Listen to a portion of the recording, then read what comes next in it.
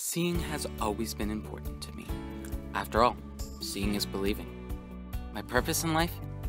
To see farther and better than everyone before me. Light is the fastest movement in the universe.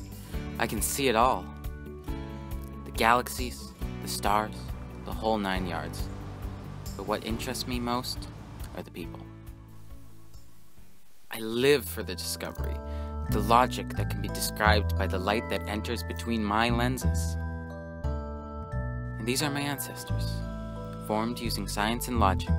What first started as glass is formed into something greater, much farther reaching and much farther seeing. And this is how it started, with light piercing the darkness, until we learned how to shape it and form it, allowing me to be what I am today.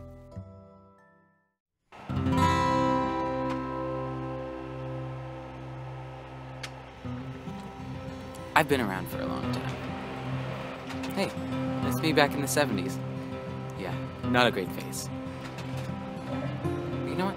Sometimes things don't change so much. Other times I feel left out or unwanted.